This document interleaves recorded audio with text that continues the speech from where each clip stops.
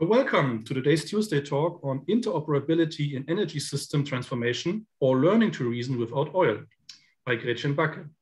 Gretchen is currently a senior fellow at the IASS and an anthropologist by training, and with additional degrees also in Russian and East European studies, as well as Sovietology and photography. Prior to joining the IASS, she has become a guest professor on social anthropology at the Humboldt University here in Berlin, and is a part of the Anthropocene working group of the Max Planck Institute of the History of Science. Her work focuses on the chaos and creativity that emerged during social, cultural, and technological transitions. And in addition, she works on a variety of other fields, such as the anthropologies of science and technology, and arts and aesthetics. She has been working now for almost a decade on energy transitions in the United States, and is working currently and for next years on the cultural history of fossil fuels. And during the time at the IASS, she's working specifically on infrastructure as resource, retooling the built environment for carbon neutrality. Before we start, please keep in mind that this session will be recorded. And now, please, Gretchen, the floor is yours. Hi, thank you for coming. Achim, I wonder, can you read the little abstract of that I sent around? Because I don't have it right in front of me. I can do it. And the reason for this is that I'm actually, I'm not going to talk about infrastructure as resource today. And so I sort of wanted to frame what I am going to say by this abstract. So you mean I shall read it out, or I can put it also in the chat actually, so everybody can read it for himself? Yeah, that seems great.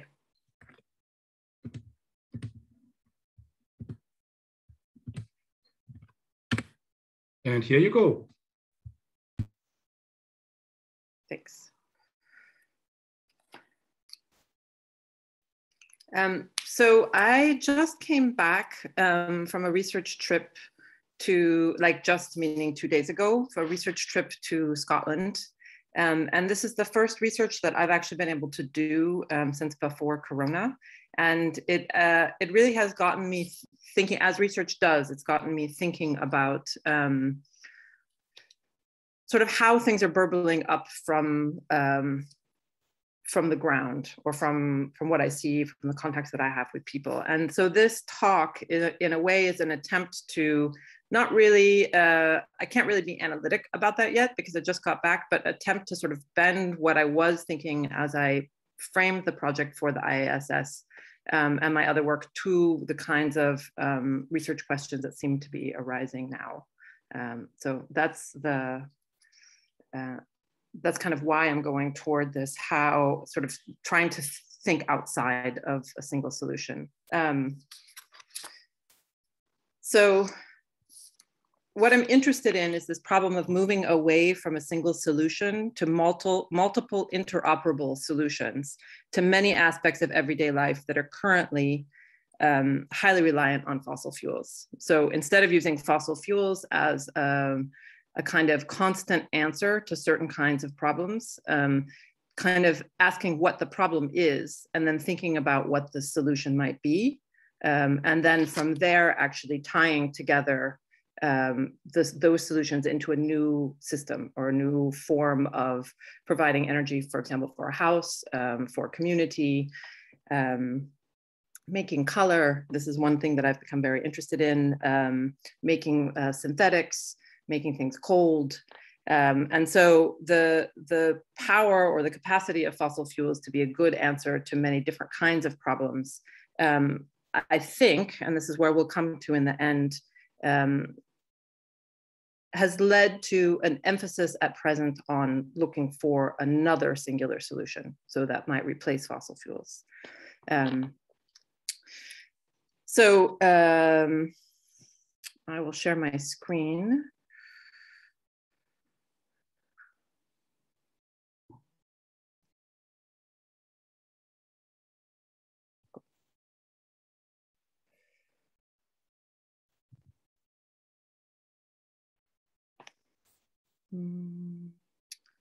Apologies, I have to move you guys. Okay, so I've just come back from 3 weeks of research in northern Scotland and in the Shetland Islands. And what we have here is, if you see on the right, The work that I'm doing right now is really in and around the North Sea. Here is the black dots are actually oil platforms in the sea. And the lines are largely pipelines. Some of these are electricity cables or electricity connectors, but mostly they're pipelines. My work is here in the Shetland Islands, and there's a major oil and gas terminal there. That's this picture that you have here on the left. It's very sort of modest in its landscape. It's the largest construction on the islands, but even when you're in the midst of it, it's very low and sort of enveloped by the natural world, which is around it. And that terminal opened in the early 1980s, and it's serving these most northerly oil platforms. And you can see just across from Shetland is Bergen, so where my thing is now in Norway, and just to the north is Iceland. So it's really in the sea. It belongs to Scotland now. It was long Norwegian, so it has sort of a strong connection to both culture zones. And then this is the mainstay of North Sea oil and gas. And Aberdeen is here, where these other pipelines come in. And Aberdeenshire is this area just to the north of Aberdeen. So it's also a rural, actually this is Pewsborough, Aberdeen is a little farther south. It's a very rural and somewhat depressed, economically depressed area with a lot of jokes. I found, I guess Angela can attest to this too, about inbreeding and backwardsness. So people are always speaking about the small communities of Aberdeenshire in this way, in which Shetland is not spoken about. It's in mainland Scotland, never mentioned at all, as a matter of fact. So before I sort of okay, so let me go back to my notes.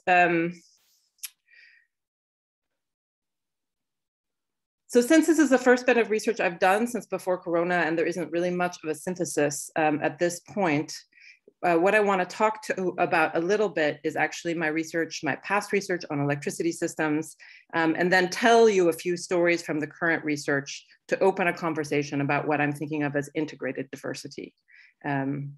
And before I properly begin, I want to say two things. First, as Achim mentioned, I'm an anthropologist, which means that I study the abundant and resplendent mess of human cultural worlds. And thus, though I will be talking about energy systems integration, my understanding of how how sort of change or transitioning energy systems is unfolding comes really first from what people say or what they show me, and secondarily from the academic literature. And of course, both of these deeply inform my thinking, a sort of toggle between them. But I find that I learn as much, which is surprising and nuanced, from being with and talking to people as I do from from well-developed scholarly conversations.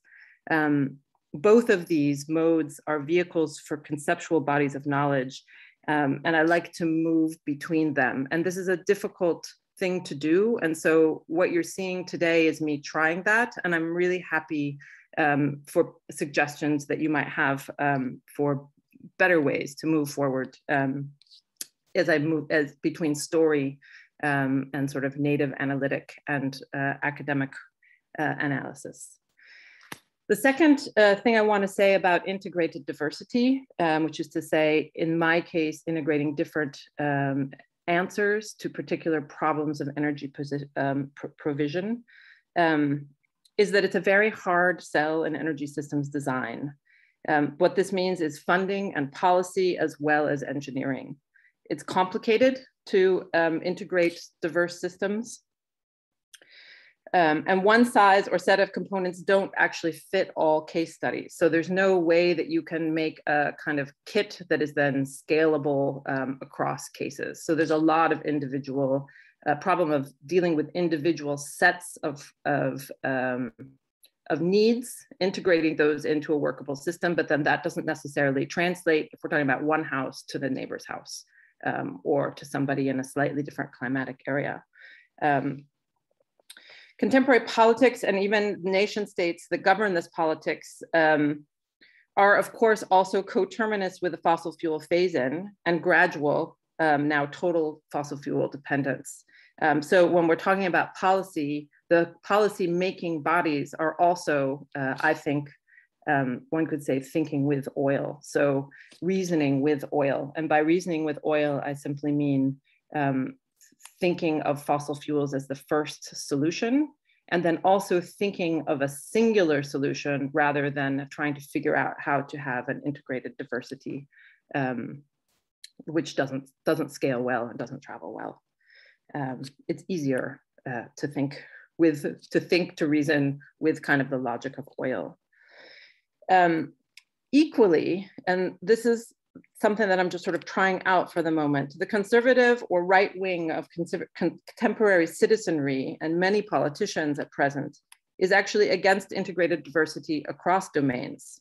No immigrants, no queers, no women doing men's jobs, even no vaccines. It's all about keeping difference outside of bodies, bodies politic and bodies physical.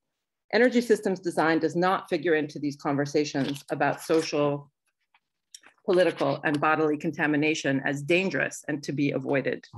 Nevertheless, the figure of integrated diversity is the same in both cases.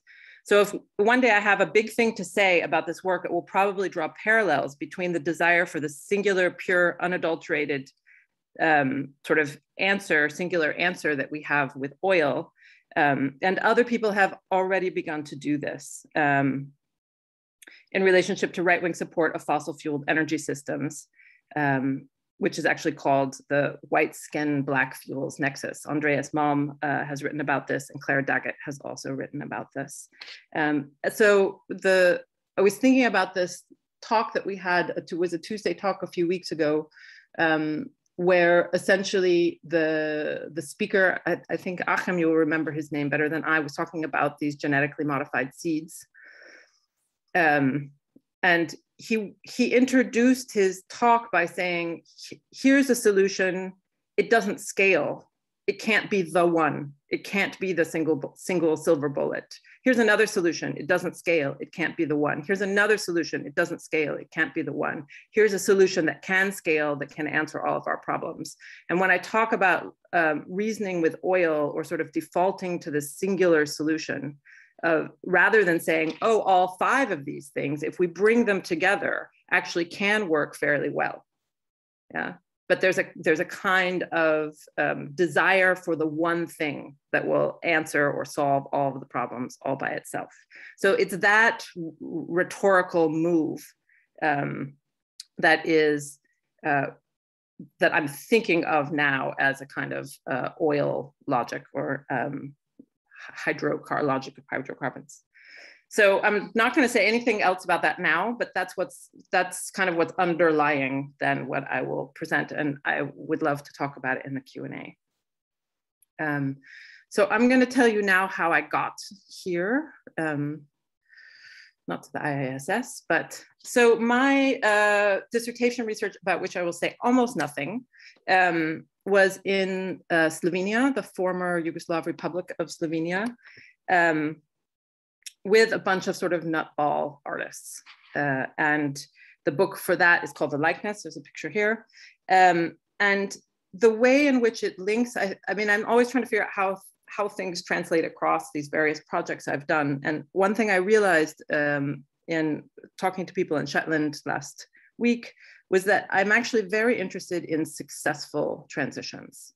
And the Slovene case is really brought me to it because it was this transition from a socialist to a welfare state capitalist economy that happened without war, which was unique in Yugoslavia, with minimal strife, with very little stress, very little poverty, no collapse. And so suddenly what was happening in Slovenia was like bike lanes and a functional government, and everybody got a new roof, and people paid their heating bills even though they hadn't had those before. So there was all of this sort of markers of success. And that's really what drew me in, was like, why in this place did this transition go so well? And from there, that's all I will say about Slovenia for now. After finishing my thesis, I began working, conducting research on the transformation of the US electric grid. And the reasons for this shift we can talk about later. It's a very weird jump to make from talking about art to talking about the grid, though both are in a way techne. They are both material systems for organizing life and creative systems, in fact, for organizing life. So this was also a very successful story. And the thing that needs to be pointed out in a European setting is that I did this research from 2008 until the book came out in 2016. I continued for another couple of years working on it. It was not until 2017 in North America that climate change became a motivator for action. So there was a huge integration of renewables, of variable, which is to say sometimes there and sometimes not, and distributed, which is to say not in a single power plant, but sort of scattered everywhere like rooftop solar. There was a huge integration of these renewables up to, in many cases, 30, 50, 70% at certain times of day and in certain markets without a conversation about climate change. So this transformation was happening because one could make money off of producing power renewably due to a change in legislation. And that got a lot of people at many, many different scales interested in producing electricity, which had not been the case throughout the 20th century. And second, it tapped into a very strong cultural push against top-down control. So the utility system in the US had a lot of control, in fact, total control over the production, transit, distribution, billing, and care for the electricity system. And the breaking up of that monopoly it was very pleasurable to people, and it continues to be pleasurable to people in the US. So these two factors led to this mass integration of renewables. And then at the point at which, and it was a significant technological as well as financial problem. There was a lot of policy work that needed to be done, but figuring out how to keep an electricity system on and running well, using these sort of new modes of making electricity is technologically hard. And the engineers that I was doing research with were very happy. They were very happy people. They were the happiest people actually I've ever worked with because they had a good problem that they were working out and working on. So here I have just given you a little map of Quebec. I was living actually in Montreal and working in Montreal while doing this research. So it was quite funny because Montreal still has an integrated monopoly, Hydro-Quebec, that is producing essentially 92% of the electricity is from hydropower. They have a very strong system, very linked to national sovereignty. And there are now links, as you can see, being put in from these dams very far north into to serve the northeast of the US. This becomes important now as people begin to protest against natural gas, additional natural gas pipelines in this area. So Quebec begins to then feed and integrate into the northeast. So that's why I've sort of given you this picture. And then I would leave this sort of lovely functional system, and I would go to the US, which has over 3,600 different utilities, and was an absolute mess, and the power was going out all of the time. So looking at the transition within this kind of much, much more chaotic, creative, and often sort of messy and dysfunctional space, making this energy transition happen. And here's the book. I was about, I don't know, 5, 6, 7 months into this project when I realized that I did not want to write it for an exclusively academic audience. And I'll be talking in about a month, or sort of teaching actually in about a month, how to, at the IASS, how to think write for non-academics, and that is to say a very smart thinking public. And it turns out that undergraduates, which I didn't know, are kind of like this. So they're a smart thinking public that still needs things to be spelled out plainly and to be a little bit exciting if they want to engage with them. And so the grid, it sold about 100,000 copies at this point, and it's really, it's used for policy, it's used by business leaders, and it's also really often taught.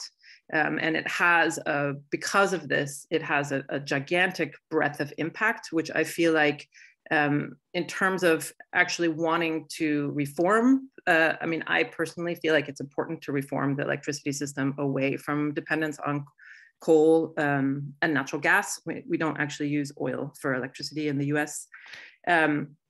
And so it's been really lovely to see it taken up by communities who are actually trying to make this change happen. The first half of the book is actually historical. What it doesn't do is contribute very much to anthropological theory. So it's not that it's some sort of perfect, it doesn't split the difference and have this like strong scholarly, I'm going to change the debate within anthropology component to it. It really is anthropological sensibility and research that is written for a thinking public.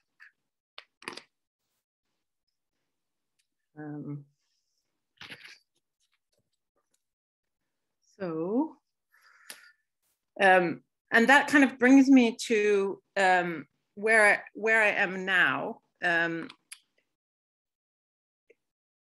These are both very interesting pictures. So I'm looking at slow change in the North Sea. So how species are moving, how heating systems are changing inside houses, how oil platforms, there's the top sides of these oil platforms are sort of coming ashore and being dismantled and recycled, how wind is then going into the spaces of oil so that energy is still there.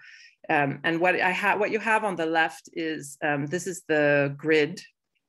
It's funny, I'm like drawn to the grid. I'm not actually doing research on these grids, but I just somehow they feel very comfortable to me as images. So on the left side is the oil and gas grid. So these are parcels which are owned for exploitation within the North Sea. You can see Shetland again here. And it has this bubble around it. These are waters that are controlled by Shetland. So the grid is in there, but essentially they govern these waters. This same grid is actually then used also for offshore wind. So if an oil company, now we call them energy companies, owns an asset, in the North Sea, if they own one of these boxes, essentially, they can do what they like there in terms of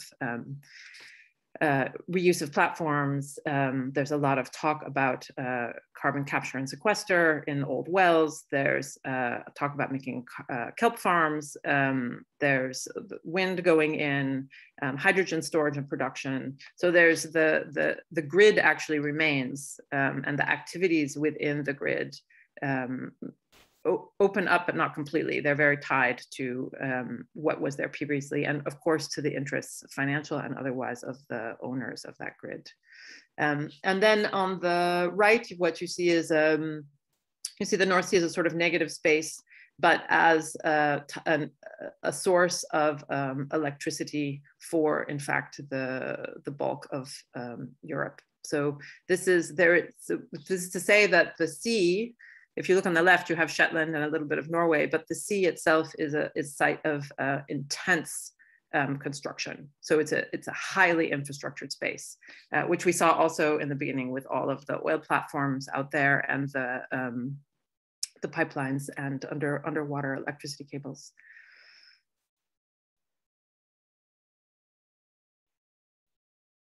Okay, so even though the research that I'm doing I'm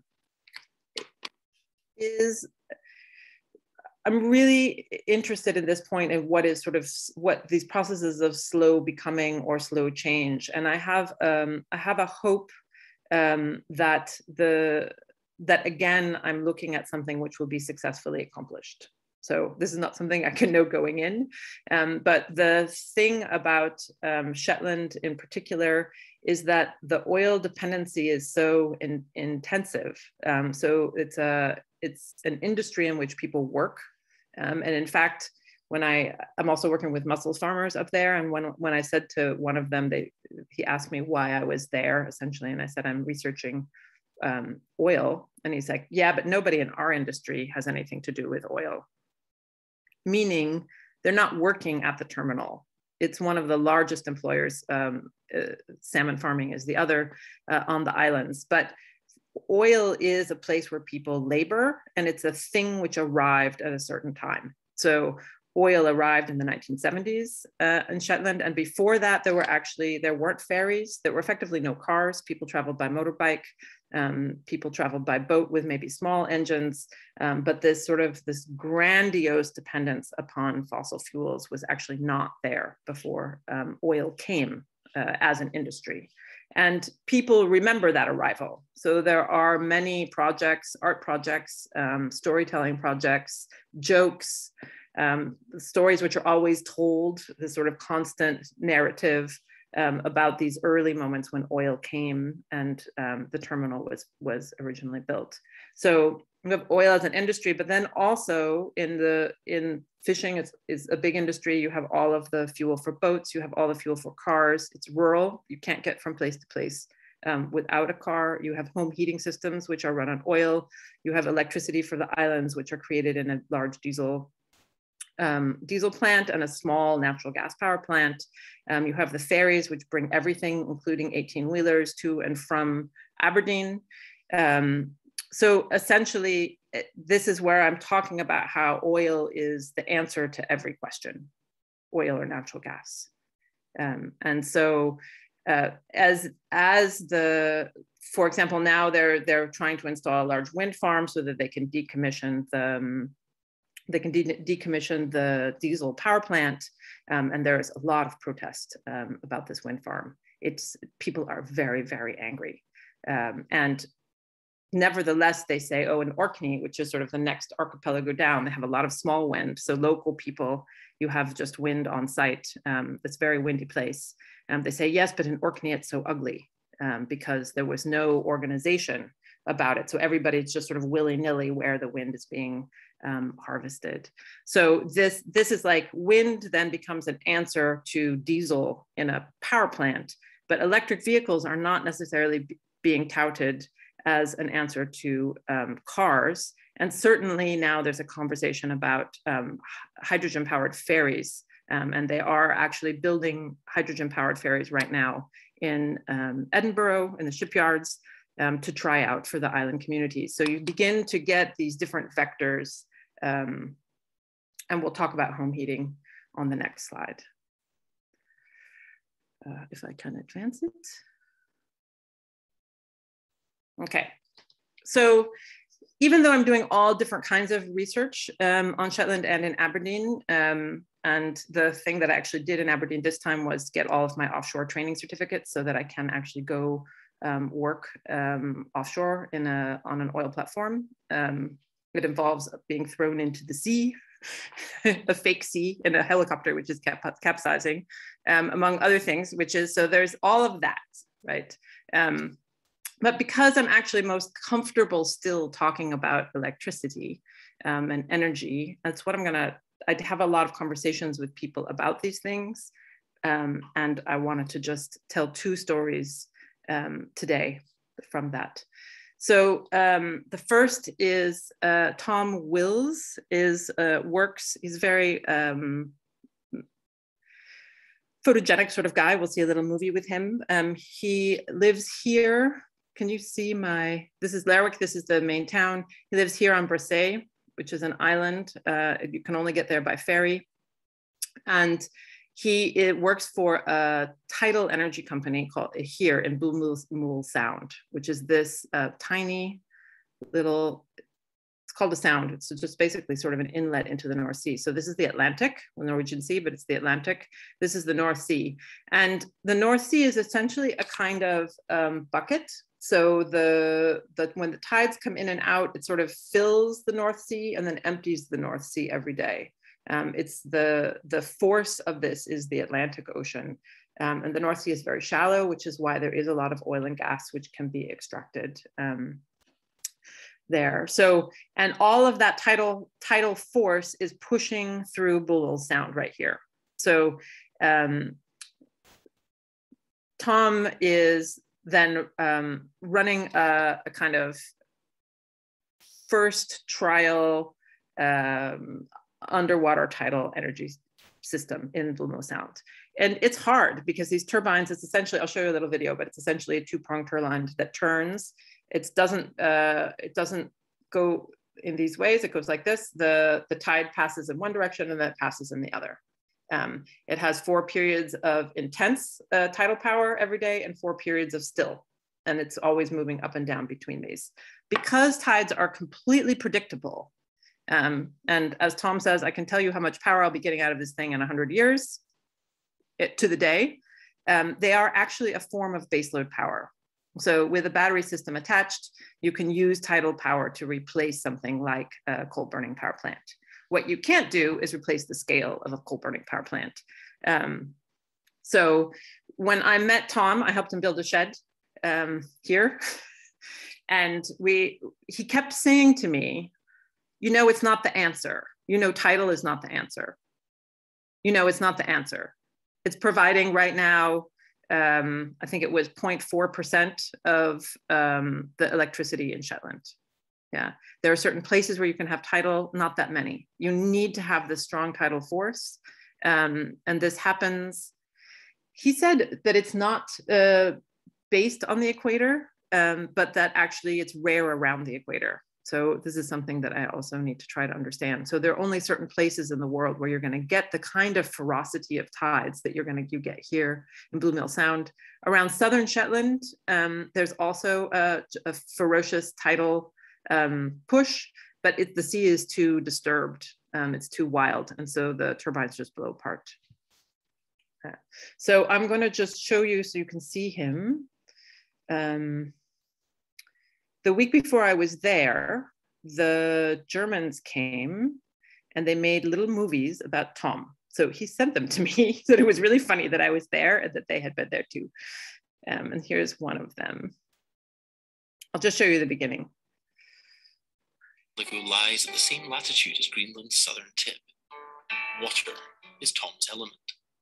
He sails and surfs in the rough seas and works in them as well. He's an engineer. He and fellow team members are developing a pilot project, a charging station powered exclusively by tidal energy. A little over a kilometre away from here, there's a channel called Blue Mill Sound where the tidal flow is concentrated, and our turbines sit on the seabed in about 30 metres water depth, and they're generating electricity which arrives here via subsea cable.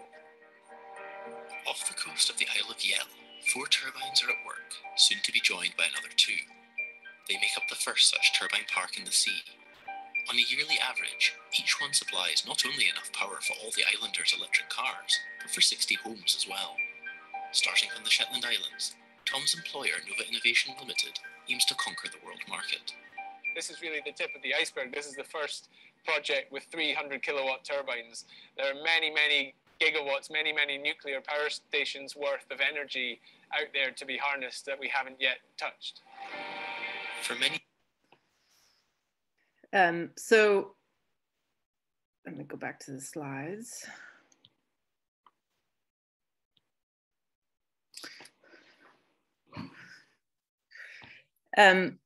So this, what's very funny about this, I don't know if you saw it, but this single charging station is by the toilets at up here at Kulevo. And this is also where the muscle processing plant is that I'm working. So actually there was always a car plugged into that single charging station. When he says you can power all the cars in Shetland on it, it's because there aren't really that many electric cars. So it comes off as good. And also he's right, there is a huge amount of power in the tides. But realistically, even if we build his system, which he's very excited about, into the global power network, in all of those places, we can get about 3% of our electricity from tidal energy.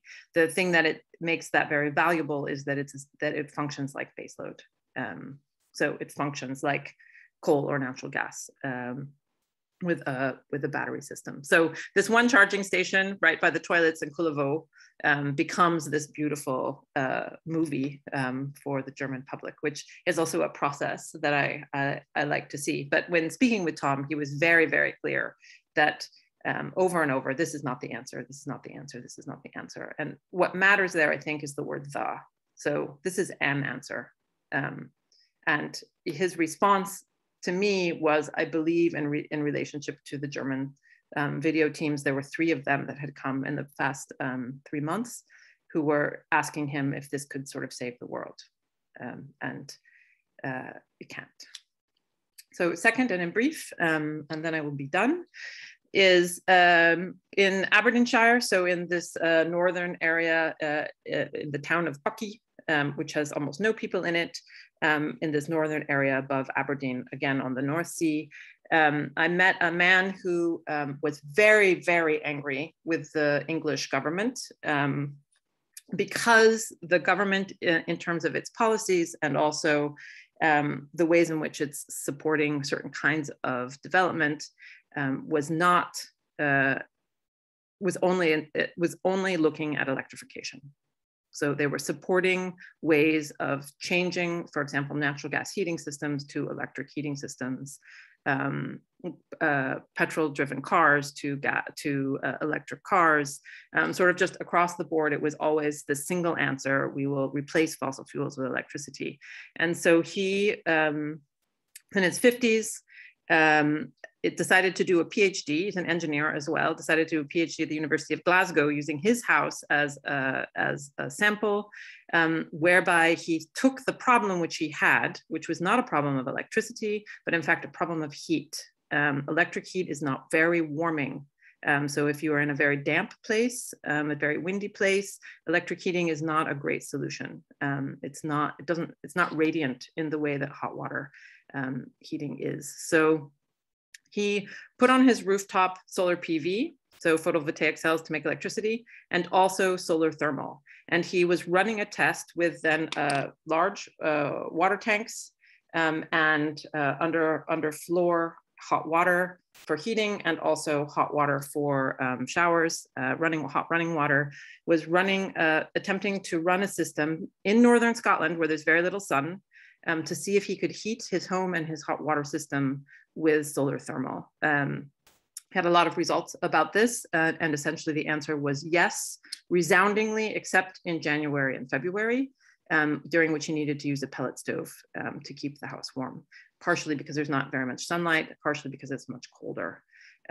But here again, the point is that he said, okay, the singular solution of electricity does not in fact suit the problem as it is. Let's look and see if there's another solution that we can use. Solar thermal, you can put a lot of solar thermal on your roof. It takes up a lot less room. And that's this picture here. This is not his house. It was pouring down rain when I was there, so I don't have a picture, but this is a solar thermal and solar PV on the same roof. And then integrating these systems with each other into a home heating system. So this solution will not necessarily be great other places. So he's fighting for the recognition of how you bring these things together, but is very unsure about how that might be packaged and shared. So he's sort of in a battle against the single solution, but doesn't have a good sense of how what he's come up with might actually become the base for other people's attempts to answer this question of how to heat a home. And the last slide. So this is from an essay by Joshua Reno it's a piece of work called Lexicon for an Anthropocene Yet Unseen. And he's really talking about the idea of the one. And I'm just gonna read it because this is as far as I've gotten in my thinking, I guess you could say. It has been argued that monotheism became a prominent force in the world because of the symbolic and ideological power of the logic of the one, that is, counting to one and no more. Not only one deity and one holy book, but also one life and one death, one ruler and one people. A similar argument could be made regarding the rise of environmentalism. The importance of one Earth, considered as a totality, emerged in tandem with early space travel and rising concerns about an imminent nuclear apocalypse. Between 1968 and 1970, Stanley Kubrick's 2001 A Space Odyssey was the top grossing film in the United States. The first photographs of the entire Earth were taken from space. The Treaty on Non-Proliferation of Nuclear Weapons came into effect, and Earth Day was celebrated for the first time. So he is interested in sort of the production of one Earth. And we see this even today in the there is no second Earth, or there is no planet B. Just there is one, there are not many. One can only subtract down to zero. And so this image that everyone shows always of the one planet, for this first image of the blue marble from space, he's saying that that feeds into this kind of logic of the one that was already in place. And I'm interested as well in the battle against that logic as we transition away from a reliance on fossil fuels.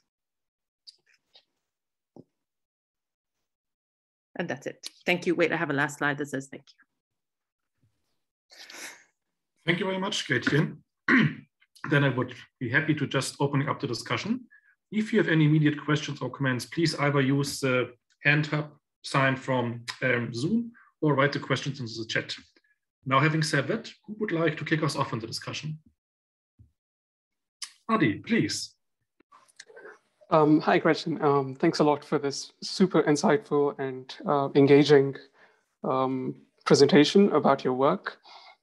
I'm more curious to know about the home heating solution through solar energy. I was wondering, does this person, I think I forgot the name, but does this person convert solar energy into electricity and then use this for radiative heating, or to warm up the water? How does it work? Could you please elaborate on that? Yeah, so I didn't say his name because I don't have permission from him to do that. So I'll make him up a name at one point, or I'll get permission to use his name. But so what he has essentially is a solar thermal system, which is actually creating, these are the older systems. My father had one in the 1970s. So before we were making electricity with solar PV, most of the solar systems that people had rooftop were solar thermal, and they were simply making hot water. And that hot water then drains into or feeds a hot water heater. In England, they don't have hot water heaters. There used to be small hot water heaters, but they've been transitioning them out for a long time. So this is one of his battles, is to like try to get the government to actually fund the reinsertion of the hot water heater into the home. He also said that the issue is that you have two temperatures of hot water. So he has very hot, which comes through in the middle of the day. And then he has mediumly warm, which is actually sufficient for under floor heating for the house. So this morning and evening sort of dim light. And I have to say, like, it was pouring down rain when we were there, like gray and pouring down rain. And he said, you know, it's fine. Like if it can work here in Bakke, it can work essentially anywhere in Scotland. So he has he has a 2-tank system, underfloor hot water, and then very hot water for baths and showers. And they also have one shower that has an electric, this little thermal thing that just heats the water as it goes through. There used to be natural gas, and now he has an electric one of those, which actually runs on the batteries off of his solar PV. So that if they actually run out of hot water that's hot enough for showers, they have one shower in the house that they can still use. He says they don't need it, but he put it in for that reason. And they had a giant bathtub. And they said they can get 4 or 5 baths, with guests and everything. And it's actually not a problem. The water is very, very hot. Yeah, that's super interesting, and I would be very curious to visit this house.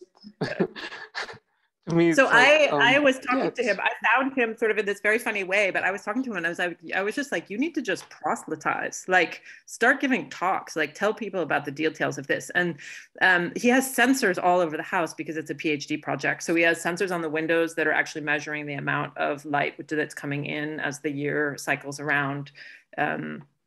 You know, he has sensors in the walls because the walls are these big old stone walls that he's then insulated the crap out of, essentially. But he has sensors that run all the way through to see how much heat is leaving in the winter and how much is actually moving through in the summertime. It's a really amazing project. He also has geese. Yep, sounds really sophisticated and futuristic. Thanks a lot for sharing this. Okay, thanks. Has anyone else a question or comment or would like to share something on that? If this is not immediately the case, I would be interested to learn from you, Gretchen. You mentioned that 3 German TV teams came along actually.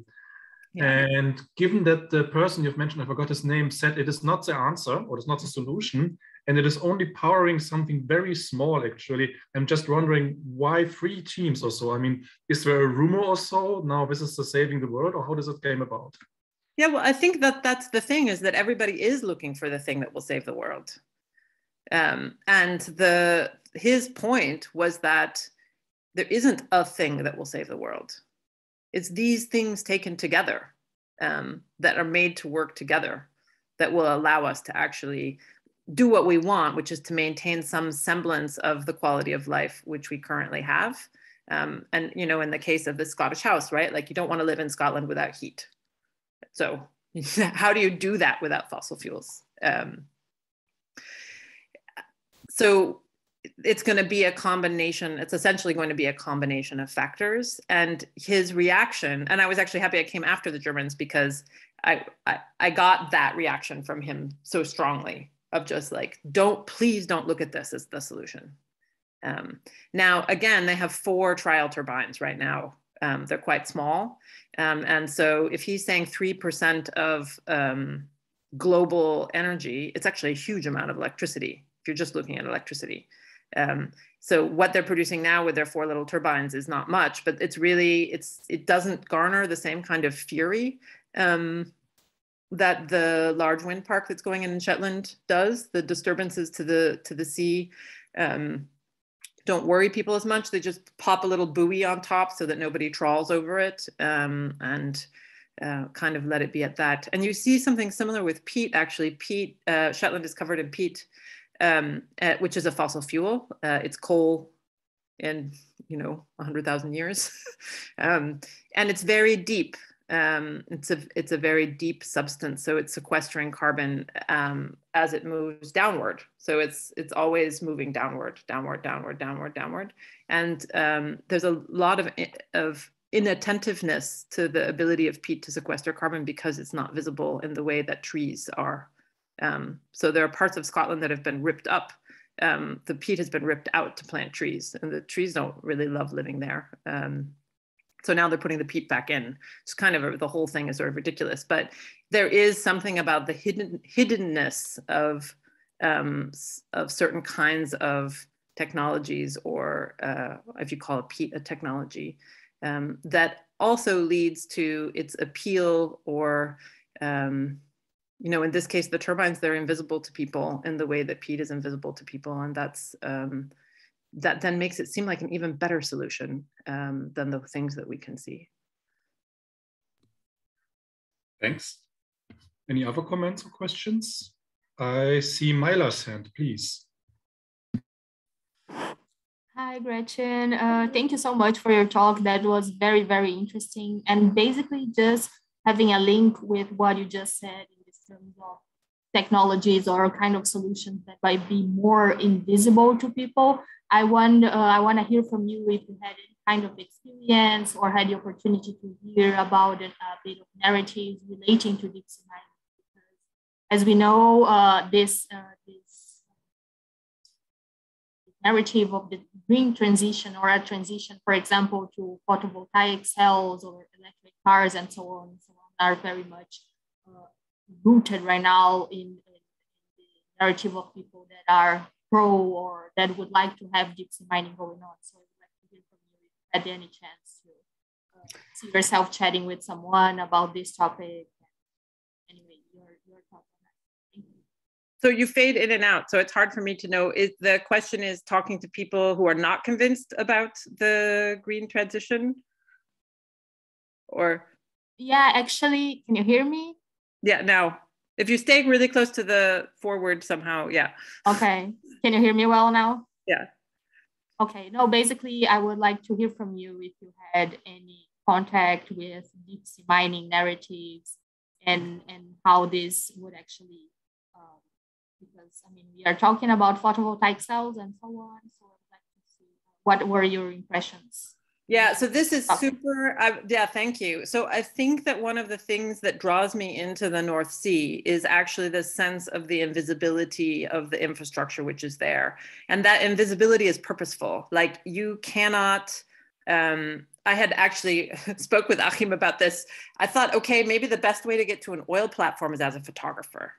Right? Like don't go in as an anthropologist or a writer, but actually go in as a photographer.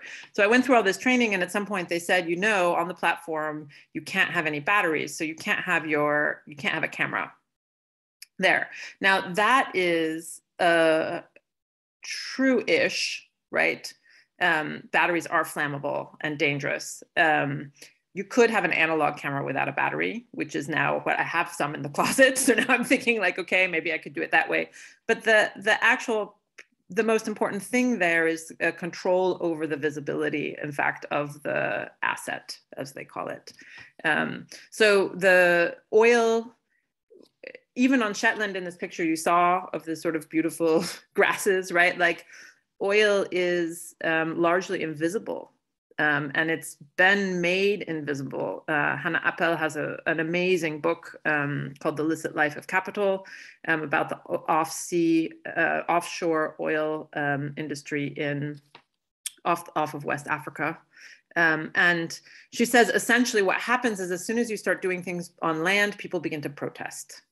And so in order to remove a desired infrastructure or money-making scheme from protest, is a problem, right? We know this.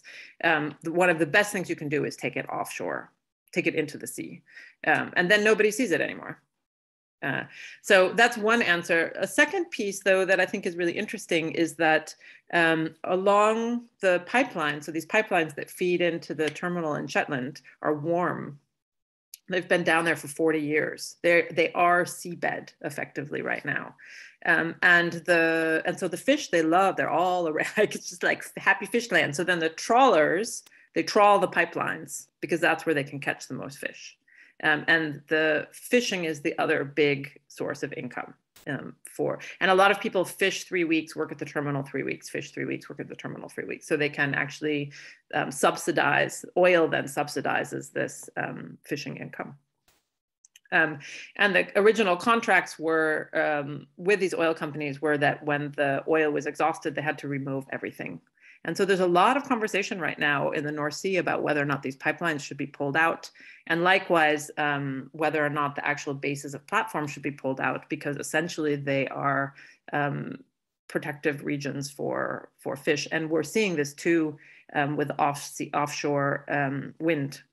You're getting these like explosions of species because in a way they're protected. It's a little bit more difficult to get around and the boats aren't allowed into that space. So it becomes a kind of marine park. So there's always kind of the both and. But for sure, all of this offshore stuff is appealing because people can't see it. Thank you. Thanks. Kari, please. Yes, yeah, thank you very much for your talk. It was very interesting. I was wondering, since you were saying you were coming back from Glasgow, is you're also looking at the kind of global connections and the kind of global level where all the discussions about those technologies are also taking place, so because the COP26 just started. And also maybe about the kind of longer history, like I'm thinking about the work by Timothy Mitchell on carbon democracy, or so by Jean-Baptiste Fressos on like the chaos of kind of having different transition after one after the other, and kind of being all like kind of entangled. So wanted to have your thoughts about that. Yeah, so the actual deeper history, which I would say in Shetland, things start to change fairly quickly around 1800. So there's just a constant motion, set of cultural shifts that happen starting in about 1800. So far before oil. I'm just beginning to try to think about how that fits into the story. Not before coal, right? For the larger thing, actually, I'm working in Glasgow with two people. One is a scholar of science fiction who has become really excited about reading the texts, sort of the aspirational texts of oil companies, future food companies, sort of corporate plans as science fiction. And the other is a scholar of blue humanities. So she's a poet and she works a lot with island literature. And so I was actually there with them thinking about how it is we might actually work collaboratively on the North Sea. So looking at corporate and governmental documents as sort of symptomatic of particular kinds of futures and particular uses of natural resources, and to see if there's a diagnostic function that we can actually do as scholars of literature on those texts. So that's as far as I've gotten. I actually left the day before COP started. I was gonna stay, and then I was like, why would I stay? This is like completely insane. And because I'm somehow interested in something else right now, but I think that I have to end up there, right? Like there's no way to not somehow take what's happening to the nation state. I mean, I think that's Mitchell's point, right? Like what's happening to the nation state as we warm the planet. It's the local is becoming something, and the state is becoming something, and the supra state is becoming something that wasn't before. So there's clearly a political transformation in process too. But I cannot talk to me in 7 years. Not there yet. Okay, thanks. We have already reached 3 p.m., but you still have another 6 months of fellowship to go to work on this topic. Actually, we look forward to it. And everybody, please feel free to come by and talk to Gretchen. And having said that, I wish you all a very nice afternoon and see you all around, hopefully in the Institute at some point again. Oh. Bye. Thank you for coming.